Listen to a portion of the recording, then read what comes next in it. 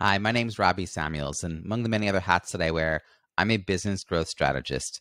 I coach entrepreneurs, which is why every Tuesday I share a short story with a business or life lesson and a Your Challenge This Week section.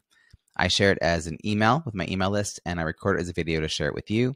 Check out my weekly missives by signing up at one of the resources I share in the comments below. This week's short story is titled, Yes, That Seth Godin. So I remember it like it was yesterday. It was mid-2015. I had left my career 6 months earlier to pursue speaking and coaching full time. And I was feeling, let's say, a bit unmoored. See, after days of having all of my schedule like strictly organized by deadline for decades of doing that, I suddenly was the one who decided what was a priority. And I didn't have a support team to help me handle all the mundane tasks. For months, I'd been consuming podcast episodes like it was my job, and I was learning just so much from them. There's this one piece of sage advice that I learned from Pat Flynn's Smart Passive Income podcast, which he mentioned he learned from Jason Van Orden. And that is, there's a difference between just-in-time versus just-in-case learning. And that really struck home because I had been just-in-case learning a lot for 6 months, not applying any of it, but just consuming content, like I said, as if it was for my job. But I knew that it was time for me to just focus in on a project that would help me turn my side hustle into a six-figure business. So because podcasts had such a big impact on me, I liked the idea of talking more than writing. I decided that would be the first thing I was going to do, not necessarily for revenue, but for standing out and being seen as an expert in my space. And that's what I did. I knew that it was going to take a lot of focus and a lot of attention because I wanted it to become like an amazing resource right out of the gate. Now, little did I know, I couldn't have foreseen this, that I would be able to interview Jason Van Orden, who was the person who said that. He had been the host of Internet Business Mastery. I got to know him. He's an awesome guy. I'm so glad to call him a friend. And I would never have dared dream that I'd get to meet Pat Flynn and invite him to be on my show. And the thought never crossed my mind in my wildest dreams that I would get to interview Seth Godin. And yes, that's Seth Godin.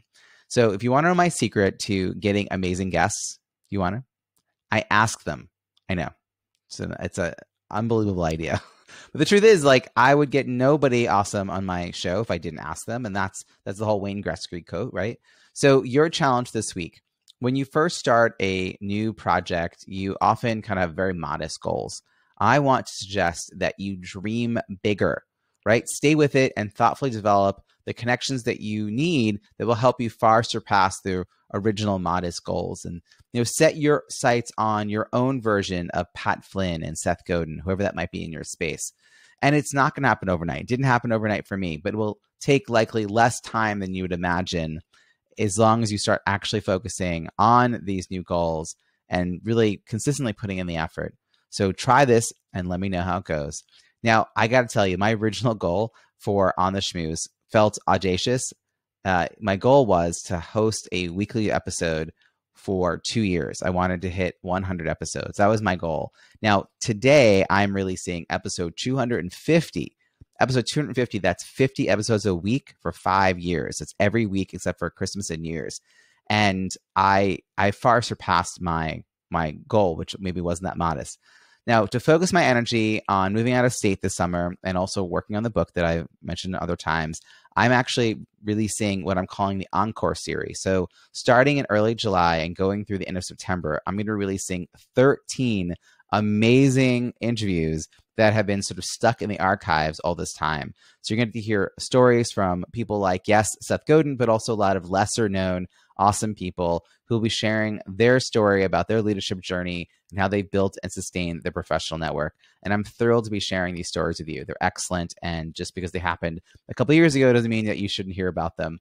So I also want to let you know that if this has been inspiring to you, if you're thinking about how to raise your game, how to move to the next level, have a bigger impact, bigger income, I would love to talk to you about working one-on-one together or having you join my mastermind next year for entrepreneurial women.